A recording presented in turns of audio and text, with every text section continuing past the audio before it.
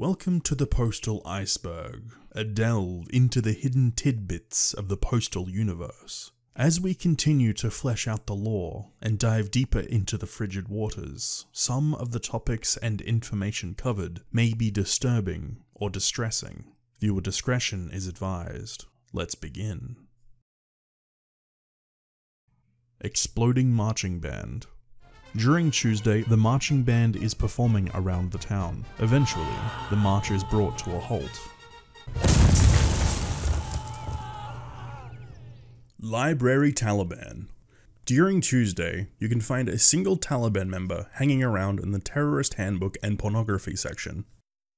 69 coin. In Paradise Lost, there is a vendor that appears in the train yard marketplace on Wednesday.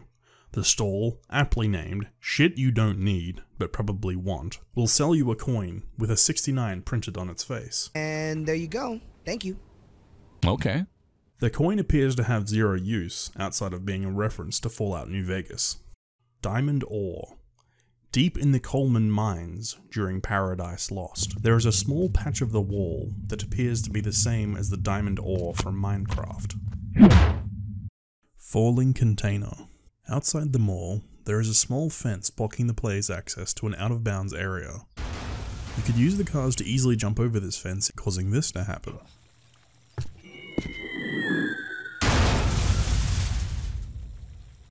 Water Physics.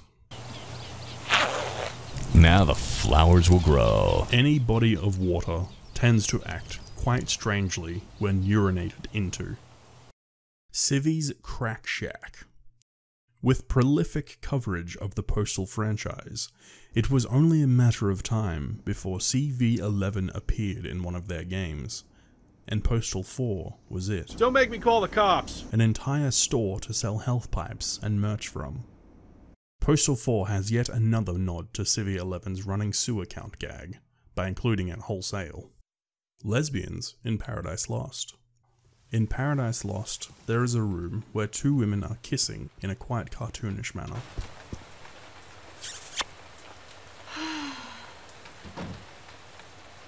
Clowns and the antagonist. By entering My Name Is Not Important when playing Redux, you unlock the clown costume as well as Not Important from Hatred. So weak. In addition to that, there are also clowns that will fill in as AI teammates during cooperative play. Box Launcher. The Box Launcher is a weapon that appears during Enhanced Mode, Postal 2's version of New Game Plus. Dopefish Lives. Dopefish is a character designed by Tom Hall for Commander Keen 4. It has become an industry in-joke to have it appear as an Easter egg.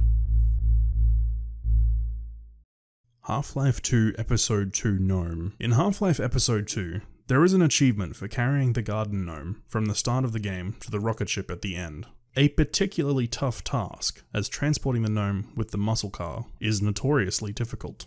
In Postal 4, there is a gnome in the sewer next to a spray-painted smiley face with a striking resemblance to the Lombarda symbol from Half-Life.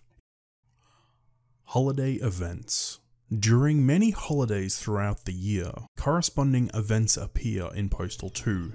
Enjoy the kissing booth on Valentine's Day, hunt for the leprechaun's pot of gold on St. Patrick's, and fight the Easter Bunny during Easter. There's even a microtransaction store that appears on April Fools. Mike J's Piss Dance. Mike J appears in the in-game Running with Scissors office in Postal 2. Hey, Vince is in his office, you better go see him. Thanks. If the player urinates on them, Mike J will dance. Are you peeing on me? What do you think you are, R. Kelly? In real life as well, according to the man himself. Beta Shotgun. This shotgun appears in Postal 2, and is modeled after the Frankie Spaz 12 combat shotgun. It got as far as the beta before being scrapped for a weaker variety. As it still existed in Postal 2's game files, it would be repurposed for Eternal Damnation, even having a very unique reload animation. Eventually, everything would come full circle, as some of the mod's new weapons were ported into Postal 2, including the Beta Shotgun, though it still uses John Murray's hands. Peaceful errands. Every errand in Postal 2 can be completed without violence, though many with increasing adversity testing the player's patience. Ultimately, this is the crux that Postal rests on. Despite incentives, there is no requirement to kill anyone in the game, and it's only as violent as the player chooses. Shit Donut. Food serves to heal the player in Postal 2, and while they are the food to restore the smallest amount of hit points, donuts are the most common. Many of these donuts appear in the 7th Heaven food store, but only one is unique. This one is a dog duty, and despite causing an understandable reaction from Dude, it still heals for 1 HP.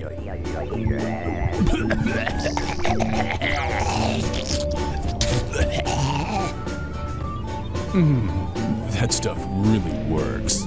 Classic outfit in Postal 4. In Postal 4, you can obtain Dude's iconic fit. This wasn't possible in earlier builds of the game, but there was a nod to Dude's original outfit in the antique shop. Sword-off shotgun in Paradise Lost. The sword-off shotgun is one of the most powerful weapons in Postal 2. That's the one. While its location is fairly common knowledge, it makes a far less known appearance in Paradise Lost. Only one location, on Wednesday and Thursday. The Pigeon Hunter mission was going to be real. I'm promoting you to Chief Pigeon Relocation Engineer. Here's your rocket launcher. Don't abuse it now. Sweet. The fated Pigeon Hunter mission from Apocalypse Weekend was slated to be a real mission. The in-game video of Vince Desi explaining the lack of funding, while shot for comedic effect, was the truth. Proposal for the pigeon mission? We ain't got no budget for pigeon missions. Look at the quality of this video. You want enough?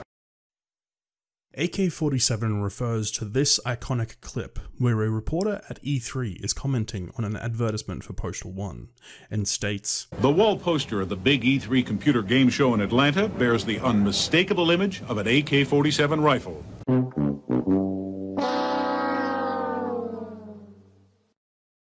Haha Snowman. When Paradise Lost was launched, an exploit was found that allowed you to skip most of the Lucky Ganesh mission. There was a small, unintended gap in the snow that blocks the front entrance that you can squeeze through, causing you to skip the entire underground GIMP section. An update to the game amended this skip. While you can still enter the same way, exiting becomes impossible as a snowman blocks the gap, holding up a sign that simply reads, "Haha." Unused voice lines. There is a number of unused voice lines for Postal Dude that never made the final cut of the game. Most are fairly unremarkable, Buckwheat. but one in particular stands out to me. Evil must die. Vegans in Postal 2. Vegans were originally going to appear in Postal 2, in much the same way as the Parents for Decency do, picketing the Running with Scissors office. While the protesters were scrapped from the game, they do appear as such in Apocalypse Weekend. He's assaulting those poor cows. Somebody call Pamela Anderson. This one's for all the oppressed McNuggets. Gonorrhea skip. One of the tasks on Friday is to find a cure for your gonorrhea. Oh, I definitely need to get this looked at. As Postal Dude only finds out about the STD from a burning sensation when he pees, it is skippable if the player does not urinate in the game on Friday. Paradise Lost Dinosaur. On Monday, inside the Creature Control Center and Pets, there is a secret area that houses a velociraptor. Clever girl. Skeleton Hunt. There is an arcade machine in Paradise Lost, titled Skeleton Hunt. If the player waits in front of it, it will spawn a hostile skeleton that will attack you. Dude Scratch Temp.wave. This refers to an audio file, which is a rough take of the Postal Dude's lines, before they were professionally recorded by Rick Hunter. Arr, I knew I shouldn't have smoked that crap. I knew I shouldn't have smoked that crap. During production, studios will often use placeholder sound effects and voiceover until the recordings are finalized. Fraud Hogslop survived Apocalypse Weekend. Based on the real-life CEO of Whiptail Interactive, Fraud Hogslop is one of the bosses you fight during Apocalypse Weekend. Hey, Vince sent me to pick up the Gold Master. Gold what? Hey man, there's no Gold Master here. There's not a Gold Master within 100 miles. Vince is just crazy and insane. Vince never returns my calls. Mr. Desi is on line 2. I can't even get a call out of that guy, eh? Mr. Desi is still holding on line 1. Or a gold master, which I do not have right here on my desk, nope. Okay, we can do this the fun way. Security! Shit. However, he makes an appearance on Friday during Paradise Lost, having apparently survived the apocalypse, and can be fought as a mini-boss of sorts. I'm not even armed, eh? Test subtitle spam.fuck. There is a map with this title that exists as a sort of debug room. I better get out of here. Fascinating. Fascinating. Censored achievements. Some of the Postal achievements were censored for Steam. For instance, the achievement "See You Next Tuesday" can be seen partially obscured, but in-game has the full version. Music to Go Postal By. Released in 2006, Music to Go Postal By was an album consisting of 14 tracks by independent artists. Running with Scissors sold physical copies of the album on their website, and in 2022, Part 2 would be released to coincide with Postal 4. Eternal Damnation. Eternal Damnation is a total conversion mod for Postal 2. Released in 2006 by Resurrection Studios, it features a twisting plot filled with zombies, demons, and the holy water of Lazarus, of all things. A lot of its themes and some of the topics it touches on are generally a lot darker and more graphic than your average Postal experience, so play at your own discretion. Hammer Weapon.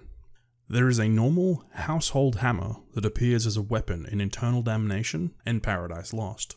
An odd case, as an untextured axe is overlaid on the weapon when you strike someone. Postal 1 dude's original appearance. The original dude had a fairly stark difference to the way he looked. While the outfit isn't too dissimilar, still equipped with the familiar trench coat, his hair is longer, he sports fingerless gloves, and generally has a younger, more helpless look. Virgin Seeds.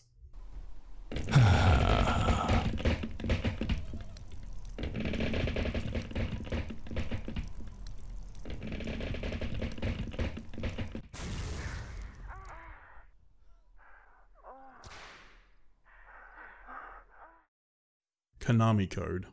The Konami Code is a simple input intended to make a game easier, most well known for granting the player 30 extra lives in Contra for the NES in 1988, though it originated 2 years prior at the hands of Kazuhisa Hashimoto.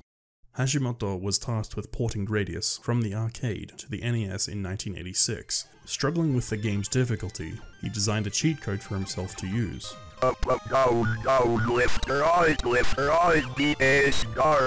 The code works in many games and was adopted by Postal as well, allowing the player to craft custom difficulty settings.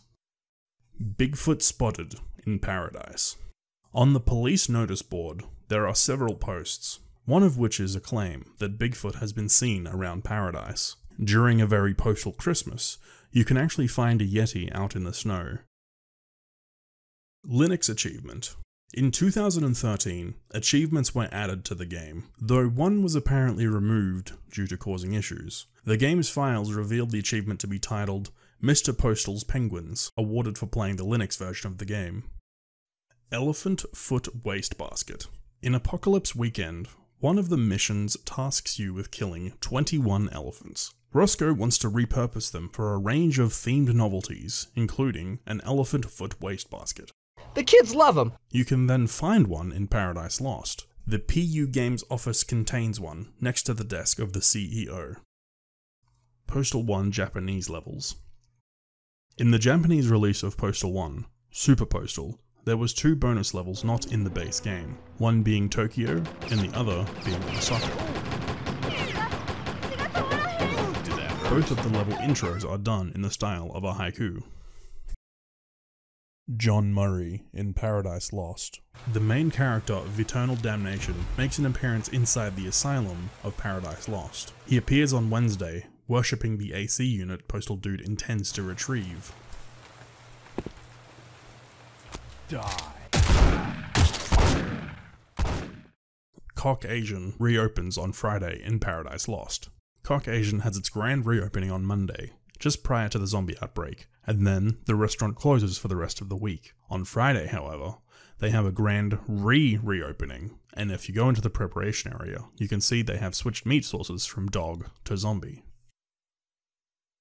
Bookcase Grave. In Paradise Lost, there is a secret exit in the PU Games office behind a bookshelf that no longer operates the way it used to. There is a grave to mark its demise. Urinating on the grave causes the bookshelf to rise up and physically attack you. Postal 2. Smell the Pain. In 2003, Postal 2 Share the Pain was released, an expansion that added multiplayer modes and 2 new areas to the base game. In Apocalypse Weekend, the game studio Bullfish Interactive is selling a knockoff version of the same expansion called Postal 2 Smell the Pain.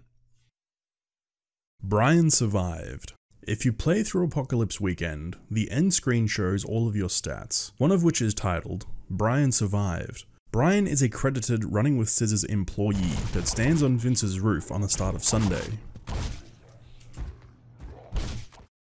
Mugger Priest. On Monday, there is a priest that wanders the streets of Paradise and robs people for their money. The developers had originally planned for the priest to rob the player, but that too hit the cutting room floor. Nuke Launcher. Deep within Tora Bora, after fighting waves upon waves of enemies, you come across Osama bin Laden. If you do this on Friday, the weapon of mass destruction is instead replaced with a mini nuke launcher. The difference in power between these two weapons is quite substantial.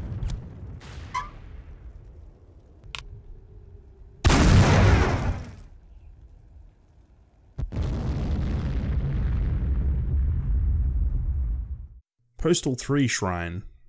In the PU Games office in Paradise Lost, there is a hidden secret behind a bookcase. Inside is what appears to be a shrine to Postal 3, which has this attached dialogue. What the hell is this shit? I don't know, but it looks pretty cool to me. Trolley Physics. The clinic during the week is wrought with gurneys. They tend to slide and topple over when moved or kicked. The physics were changed so that the player could more easily utilize them as a weapon. This is shown as part of the original Apocalypse Weekend trailer. The reason they still differ between the week and the weekend is that the hospital bed assets were replaced entirely, instead of being modified directly. More graves appear every day. Throughout the week, the graveyard becomes more and more populated with graves. This occurs regardless of whether you choose violence, meaning the deaths occur unrelated to the player. The I Regret Nothing podcast. Running with Scissors has an official podcast for all things Postal, hosted by Mike J, Pedro, and Matt. They appear to be including a type of ARG in the most recent episodes. You know, it's very annoying.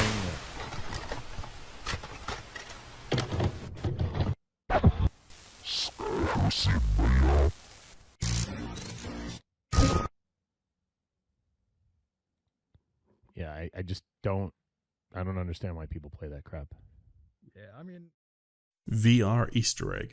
In the original Paradise Mall, there used to be stores labeled as opening in 2016. 13 years after the game was released, the stores were patched. It is now accessible via a Terminator 2 reference. Inside, you can find a virtual reality headset that transports you to the Steam store.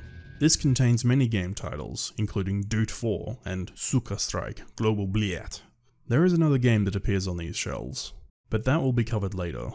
You can also purchase your own copy of Postal Redux while here, before leaving via a Back to the Future reference. Postal 3 Victim. In Paradise Lost, there is a locked house. Breaking and entering through the window, you can find someone that was playing Postal 3. Postal 3 is constantly lambasted, not only by the fans of the series, but also by Running with Scissors themselves. Dude's original house. Postal Dude was originally going to live in a house instead of the mobile home that we see in Postal 2. It can be seen here in the beta footage, fairly far into development, but was eventually cut. Bridge robbery. In Paradise Lost, a man is being assaulted underneath a bridge. Nailed to a tree behind the old police station is a poster, an advertisement for lessons in thievery with instructions to bring money to the very same bridge.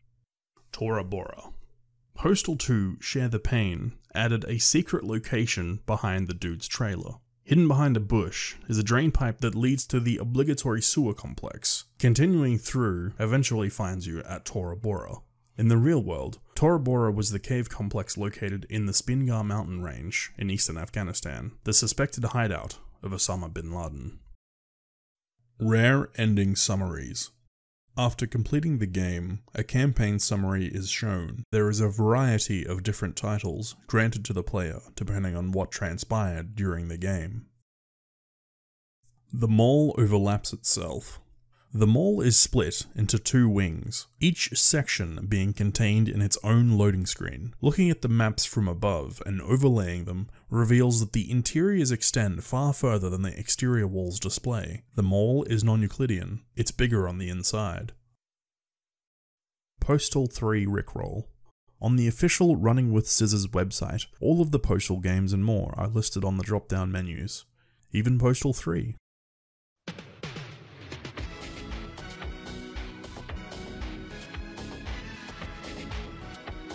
Saw bathroom in Eternal Damnation. The bathroom from the 2004 movie Saw is faithfully recreated in a secret in Eternal Damnation, even playing a short cutscene when you enter the area. Fart Gun. The Fart Gun is a weapon that was exclusive to the pre-ordered version of Postal 3. If that wasn't rare enough, it was only available to the Russian version, though it has since been unlocked to the rest of the globe with mods. Gary vs. Crotchy. On Friday, there is a secret arena with Gary Coleman fighting Crotchy. Both spawn and combat each other endlessly, and finding it will net you a secret achievement.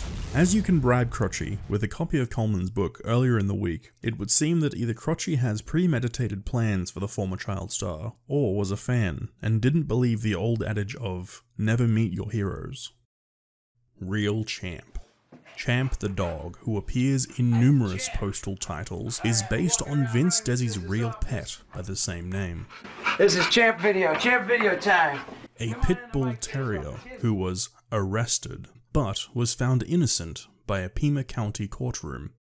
Sadly, after an 8-month-long battle with cancer, Champ passed away on the 23rd of May 2011, 2 days before his 12th birthday. Rest in peace. Postal X. When Postal hit its 10-year anniversary, Running with Scissors released Postal X.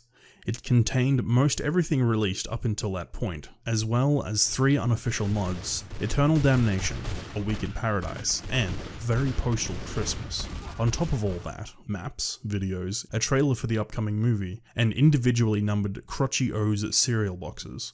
Of the 2,500 that were made, 1 contained a golden ticket, the recipient of which was invited to join Running with Scissors for a Christmas party.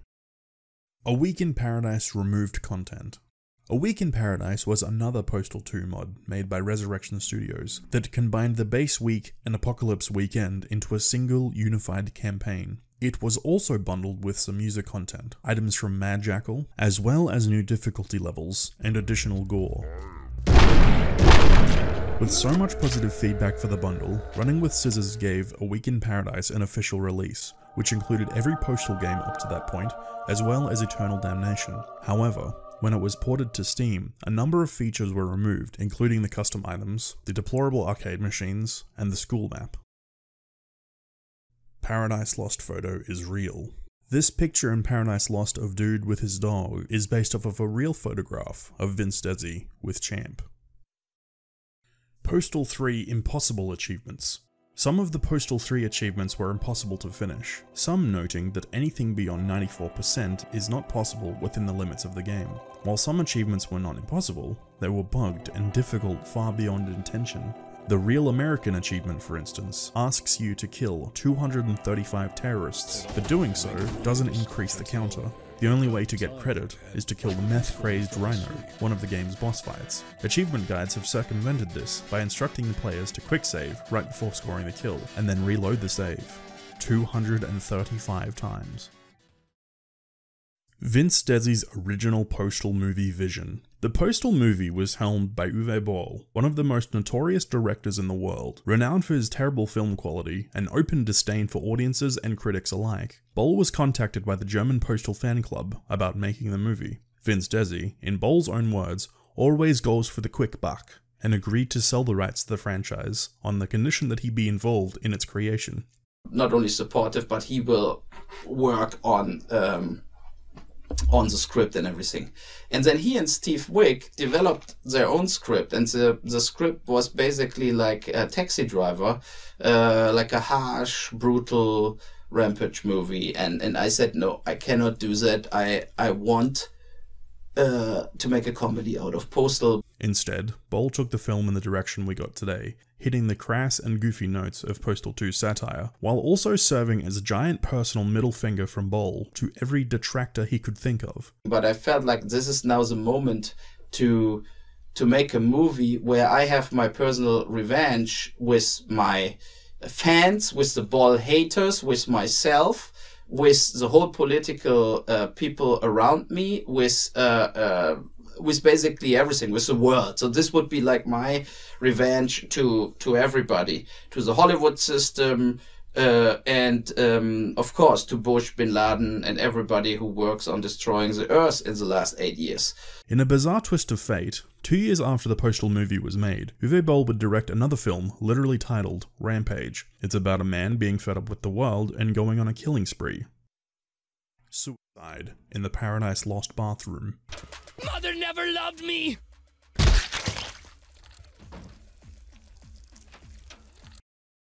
Cow sex doll. There is a blow-up doll with a cow's head in the farmer's bed. Corkscrew Rules. Corkscrew Rules is a Russian expansion pack for Postal 2. It was developed by Avalon Style Entertainment and published by Akella, who were also the company primarily responsible for Postal 3. It is riddled with bugs, has terrible game design, as well as overt racism, homophobia, ableism, far beyond anything close to Postal 2. It was only localized in one country outside of Russia, and the localization has the Russian voices dubbed over, but in English. I don't even know name, only that Dumba's nickname. Smoking weed. While not as straightforward as the health pipe, if you come across a bushel of the devil's lettuce and throw a match on it, the resulting smoke will increase your HP all the way up to 200. Funnily enough, while your health is boosted to 200, it will be reduced back down to 125 by using a health pipe. Where is the Love music video? In 2003, the Black Eyed Peas released their mega smash hit, Where is the Love? Included in the music video was footage of children playing Postal 2. They're sat on the floor in front of a TV, which may imply the game is on console, despite only ever being released on PC. Mobile-only Postal games. There exists games in the Postal series that are exclusive to mobile phones. Postal Babes, for instance, is a side-scroller where you control one of the aforementioned babes, as well as a GTA 1 style top-down Postal game. Full playthroughs of these games exist on YouTube and look excruciating. Postal 1 was also ported to Android, and you can buy it from the Running with Scissors website for $1. USPS lawsuit. After Postal was released in 1997, the United States Postal Service attempted to sue Running with Scissors, specifically for being an erroneous and unfair portrayal of the nation's postal employees, amongst other claims. The details of the lawsuit are beyond the scope of this iceberg. If you want to see a full video on the topic, let me know in the comments. Postal 1 and 2 are connected. While there are many motifs that follow on directly between the games, they are apparently unrelated. That does little to stem the tide of theories though, that range from Postal 1 being the father of the Postal 2 dude, or both dudes being the same person, and, my personal favourite, the Running with Scissors studio inside Postal 2 was making a game, and that game is Postal 1. Multiple dude theory. A theory exists that the Postal dude is more than a single entity. The ending of Postal 1's co-op campaign displays multiple dudes approaching what appears to be the same barred door from the single-player campaign's final cutscene. The outskirts level in Postal Redux looks to include more than a single dude. The roster selection screen in Postal 2's multiplayer mode shows Team Dude with the following tagline. Surprisingly, they're not related. They all just happen to have the same brooding, disaffected, individualistic sense of style. During Thursday, when collecting steaks, Dude makes a similar mention. I need some steaks for the Psychotic Friends Network barbecue.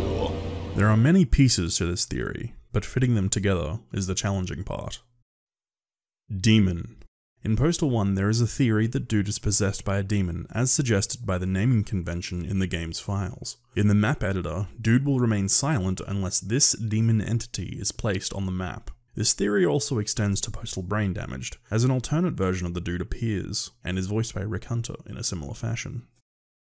Dead baby. In the credit art for the original Postal, there appears to be a baby in the pile of corpses. Whether the original inclusion was intentional or not, it was altered in the Redux version of the same art. CEO of Running with Scissors Vince Desi has said before that violence against children is one of the lines they refuse to ever cross. The Postal movie makes this statement a little ironic. Call of Pahom. The most bizarre inclusion in the Steam store is a game titled Call of Pahom, a fictional title that is based on the 1999 Russian psychedelic exploitation horror film of all things, titled The Green Elephant. The silhouette that appears on the cover is of a particularly vile scene where a prisoner defecates on a plate, smearing much of it on himself and then offers it to his cellmate. I have no idea what the connection is between Running with Scissors and this movie. Dude is a pedophile. There were several posters made up to advertise the original Postal. These fed into the controversy of the game, and really sought to drive home the psychotic nature of the main character. One of these promo images showed a young woman, presumably on a live news broadcast, with the quote, "We started dating 3 weeks ago. He seems so happy." The same woman appears in another piece, in an obituary of sorts, which displays her age and status as a student. To blur the lines of truth and reality even further, there is yet another promo that features her in the same situation, but with a different quote. "It was so weird. He told everyone I was his girlfriend, but I only met him once." It seems likely that given the prominence of the image used, it may have been an unfortunate oversight,